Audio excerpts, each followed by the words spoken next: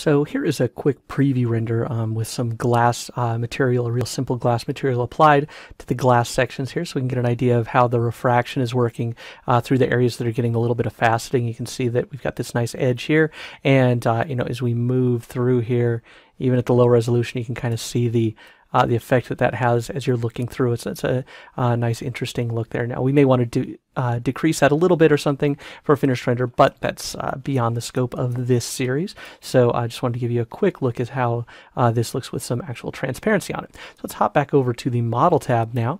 And we'll start creating the panels that will be the the main exterior hull of the ship here. And we're going to do this in a way that will allow us to kind of start with simple details, and will give us some space to either put in additional stuff, weapons housed underneath panels, and things like that. And then we'll also set up an area that that will be set aside for the mounts to the engine pods, and those we're going to do some MeshFusion work. And there's going to be a difference between the sections that we're setting up with MeshFusion in mind versus the sections that we're just going to be creating panels by themselves. It's important to make that distinction. It's not a real difficult thing to have to switch back and forth, but it is something to be aware of as you're creating, so that you know how to work with both of them. So let's go ahead and maximize this view. And what I'm going to do is start just by taking out and copying and pasting pieces of the hull to a new layer, and then we will work with those. So I'm going to get more than one piece at a time here. So I'm going to get this section here, these sections here up at the top, left and right, and then this bottom one here. Now I want to work with pieces that are disconnected from each other, because that will allow me to have individual distinct elements inside of my newly placed hull panels. So let's copy those, new mesh layer, which we'll call panels, and we'll paste those in. And what I'm going to do is jump straight to subdividing those. All right, and we can go ahead and hide our hull for a moment here.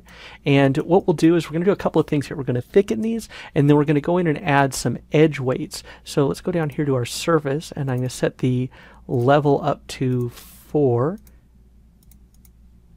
And that will allow me to have various levels of sharpening. So I can go to 40%, which will give me fully sharp, 30% mostly sharp, and then 20 or 10%, which is going to be just very subtle amounts of edges here. So let's take these here, and we'll go again to our trusty thicken tool here.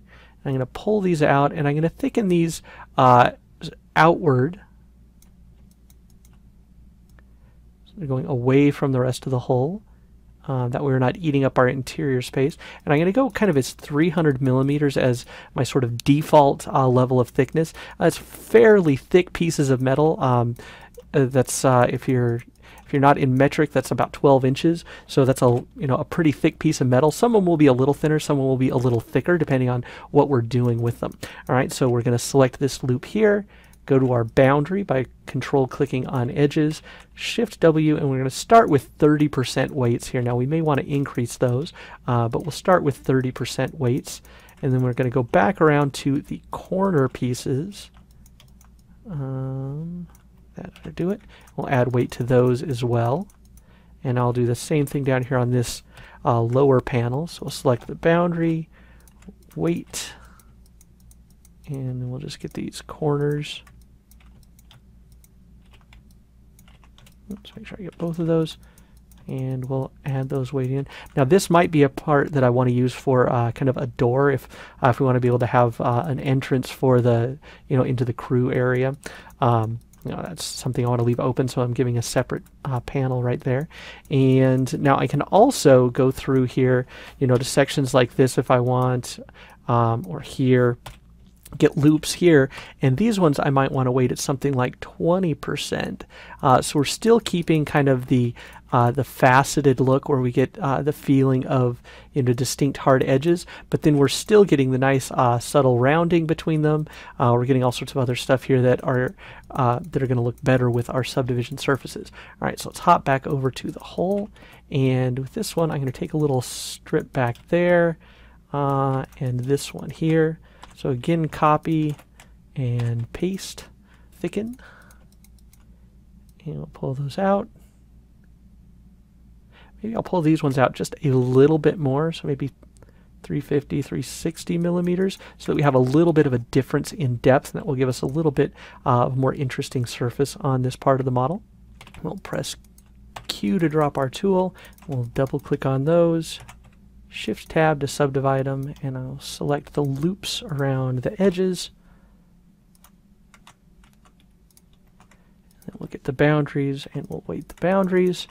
We'll go back in here, and now we're going to start to see some of the issues that we have that we'll need to address as we go about this. You can see that these panels are starting to peel away from each other, and this is something that we'll have to deal with throughout the build here, because we want to make sure that everything looks as if it's kind of tightly integrated, and it's one of the downsides of this kind of a workflow is because we're going with something that has such a modular appearance to it, we're going to have to make sure that we take time to align things properly, because by default and just by nature the thicken tool is going to pull things up and straight towards the surface normals, which will make it a little bit of separation gap. So we want to make sure that we fix those, and it will give us a better finished surface. So let's fix that part there, and this part here. And the nice thing is this is fairly easy to correct. It's just a matter of taking the time to do so.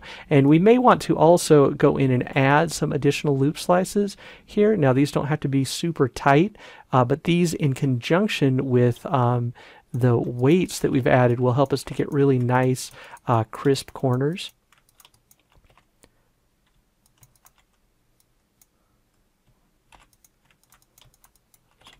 And actually, before I do that, I'm going to take these parts here and adjust them so that we get a nice fit here.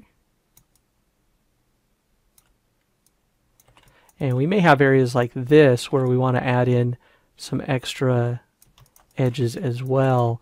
And these aren't going to affect really the look of the panels themselves, but it's going to give us a little bit harder edges up around the corners here.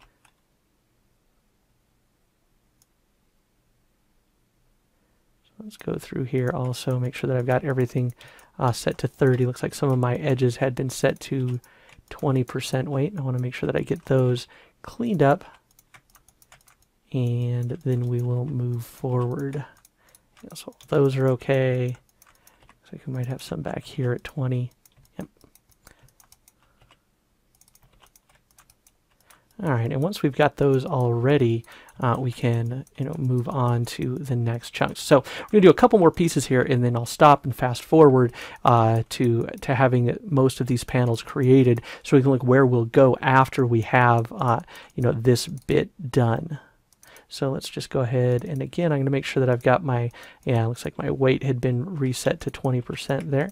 I want to make sure that those get cleaned up nicely, and select this here, get my boundary, there we go, give those a nice 20% weight, nice 30% weight, there we go. So now we're starting to get things that are sticking together nicely. So we'll hop down to the hull here, and we'll continue this process until we get kind of a good representation of individual panels and chunks and pieces. So I can make these fairly large here to start, because it's pretty easy to go in and add some additional depth by making smaller ones after I've done this, but I don't want to make them too small right at the beginning, because it will cause a lot of cleanup work. Now I'm going to be using some textures and some other things when this is actually finished in order to put things together, and we're also going to add some detail meshes that will kind of attach these panels one to another, but we want to make sure that we get enough room for, say if I wanted this panel to raise up so that I've got room for a missile rack or something, I want to make sure that I have the room to do that. So let's go ahead here, and I want kind of this whole area here to be kind of one big piece. It's going to kind of horseshoe around this, and this is going to be kind of a landing foot that I want to extend. So let's start just by let's get those pieces there, copy, go in here and paste. And this is a real kind of just do it a bit at a time kind of process. You might find things that you want to adjust as you keep working. So I wanted to add an extra, sharper edge right down through there. Set that up to 30. And yeah, so let's kind of continue on here. So I can take these ones, same as the last. So let's just select these, and I'm going to thicken. These ones I'm going to go back to the 300 millimeter depth. So like that. And let's get these here too. Thicken 300 millimeters. And then we will just take all those guys and subdivide them. And then, you know, like just like before, it's just a matter of going through and adding in the weights where we need them in order to get these looking less like blobs and more like, you know, nice panels. All right, so the benefit of working in a kind of hard edge subdivision surface workflow is that we will get individual panels that have a real nice amount of kind of continuity. But at the same time, we can add in these edges really easily in order to you know, give us a nice creased appearance. So this should work out pretty well.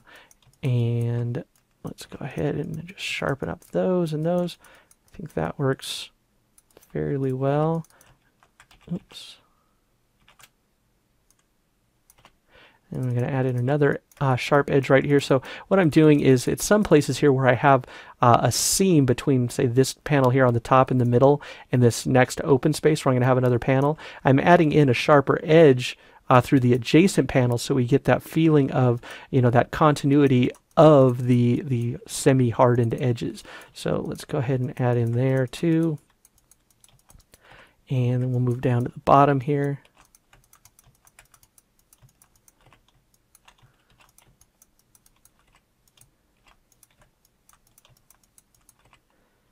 And now I could leave this kind of rounded, and the nice thing about this too is that you can decide to leave areas rounded also, as long as the adjacent panels are keeping the same kind of round to sharp ratios, and you can end up with some really interesting stuff here. So I'm actually going to sharpen up both of these edges, but then I'm going to leave this front here round, and you'll see in a moment as I go back in and get this piece right here, it's going to be kind of the you know, kind of like the landing gear foot thing that will extend down.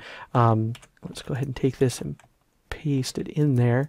So as I take this and thicken it, you know, this one I'll make a little bit thicker. You know, maybe I'll go for, again, like the 360 kind of range. Actually, let's go even a little bit thicker. This is supposed to be a landing foot, so I'll give it some real thickness there. So let's subdivide that, and now I'm going to get this loop, and just like before, get the boundary and then weight the boundary, but I'm going to leave this front edge without the weighting, and you can see we get a nice kind of, you know, similarity between this rounded part here and this rounded part here. So we aren't stuck with just these sharp edges, but we can do a lot of kind of interesting stuff with this. Now, however, I do want this part here to not be round, so I'm going to weight this section, and I'm also going to weight this one here and this one.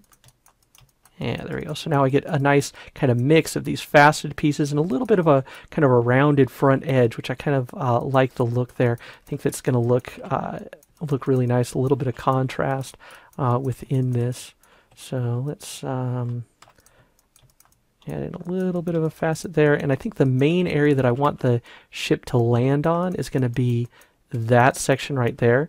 So what I'm going to do with this is I'm actually going to take and flatten it out and just pull it down just a little bit, and then I'm going to add in an extra loop slice or a couple of loop slices through here just to give that a little bit of extra kind of oomph on the sharpening. Alright, so let's just fill in a little bit more here before we break off on this part. So let's see, I'm going to leave this back area here to kind of do a big arch. So let's copy this part, go in, paste, and same drill, thicken. Again, I'm going to do the same 300 millimeters, subdivide it, loop, boundary, weight, and sharpen up my corners. So let's get that one, that one, that one, and that one. And then here you can see I've got some areas where I'm attaching to an area that is weighted, so I'm going to make sure that I go in here and add in similar amounts of weight to these adjacent you know, sections, so that you get the feeling that these are actually,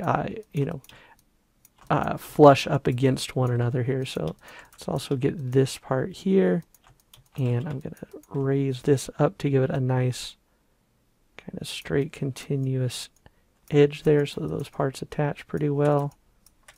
And since this is kind of a big long panel here, I'm also going to add an extra couple of loops through here just to help give that a little bit more rigidity.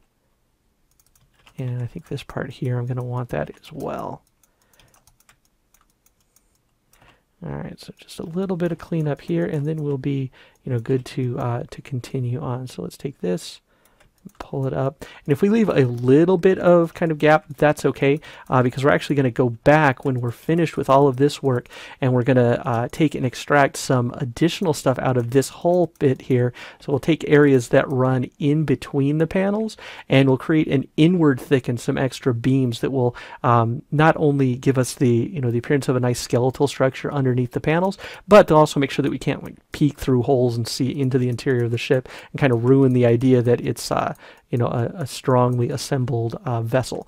All right, so I'm going to pause here and skip ahead to having the rest of this section built out, and then we'll go ahead and we'll look at how we're going to attach the drive pods back in this section. So we'll look at the main difference when we're working with stuff that's going to be using MeshFusion as opposed to the parts that are just simply attached to the ship, like the stuff that we've done up here in the front. So that does it for this one. Thanks, and I will see you in the next one.